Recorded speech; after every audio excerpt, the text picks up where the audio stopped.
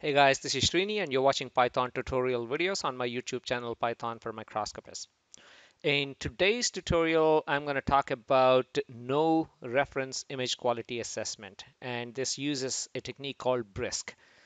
As the title suggests, we are trying to assess the quality of an image by not using any other reference. There are many ways of actually assessing the quality, right? You can actually have a gold standard image and then extract all types of parameters, including, I don't know, sharpness and everything. There is a bunch of parameters that you can extract out of an image. And then you can take other images and then compare them against this gold standard.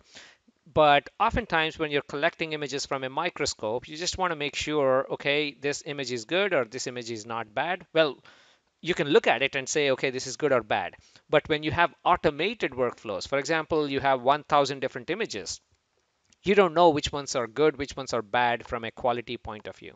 So if you have a score associated with them saying that, okay, the quality metric for this image is, I don't know, 25, for this image is 50, for the other image is 80, then you can set a filter saying that, hey, I'm not comfortable analyzing any images above a quality metric of 80 because it's not good. I want everything below a certain level. So just do not do any image processing on these ones, but only work on these ones. So in a way, you can create your own filter. Yeah, if you can quantify the noise, or if you can quantify not just the noise, if you can quantify the quality of the image. I almost said noise, but noise is one of the parameters that defines the quality of an image, right? So the other parameters can be, for example, if the image is blurred, okay, or if there are any other distortion type of artifacts in the image.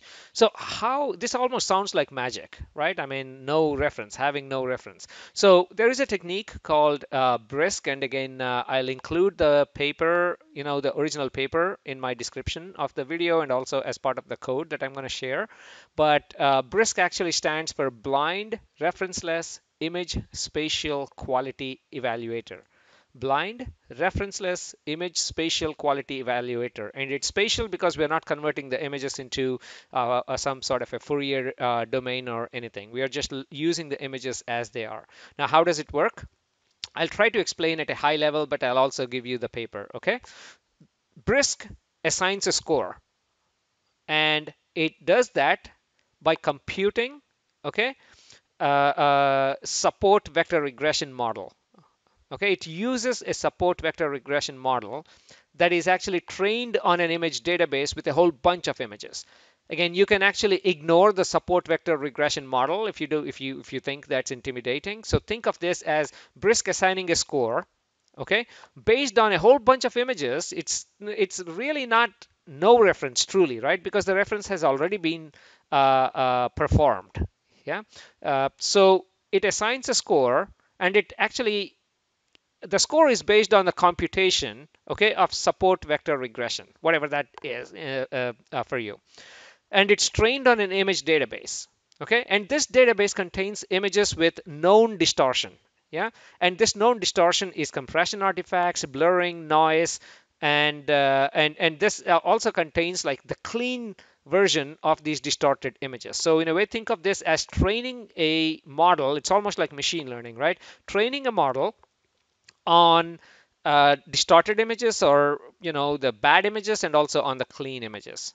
Okay, now one caveat here is that the image that you are trying to analyze or score, it must have at least one of the distortions for which the model was trained. If not, then it doesn't know that this is a bad image. Okay, so now let me actually jump on, not to the code, but I was hoping to show you this paper. So here I can zoom in if you want. So this is no reference image quality assessment, and this is from 2012, very highly cited. Go ahead and read all about this if you are curious. But let's actually jump into our Spider IDE and just write these 2-3 lines of code literally to actually come up with a score for our images. As usual, we'll start by importing the right libraries and reading the image. So there you go. So we are actually, and by the way, the BRISQUE, I probably should have mentioned this. This is available if you go to, maybe I should show that live. Where is it? Where is my link? So let's go here, and I'll probably also share this link, but here, so pypy.org/project/image-quality. So go ahead and pip install this. Okay, you need to do that. Otherwise, that library will not be available in your IDE. So go ahead and pip install this, and BRISQUE is part of that. That's all I'm doing. So from imquality.brisque, import BRISQUE from imquality as BRISQUE. Yeah. So, and I'm importing actually, let's actually look at the BRISQUE score on a clean image. I have two images. In fact, I should show you one image is like a clean image right there. Okay. And the other image, I have added some noise to it. Okay. And let's actually look at the BRISQUE score. And how do we do this? And this is as simple as BRISQUE dot score of my image. Okay. And let's go ahead and print it. Print score equal to, and this is our score. Okay, so let's run this, and the score, it takes a few seconds. Okay, so our score on this is 14.17. Now, one thing I should mention, the lower the score, the better it is, the better the quality is. So now let me calculate the score for the noisy image. Okay, so the score for this noisy image is 74.2. So if I really don't want to deal with this noisy image, I can basically say, okay, calculate the BRISQUE. If BRISQUE score is greater than, I don't know, 50, then ignore those and allow only the ones, perform a function or something, onto the images that are actually clean. So this way you're not wasting your computing time on bad images. So just for the fun, I actually, let me copy and paste a whole bunch of code.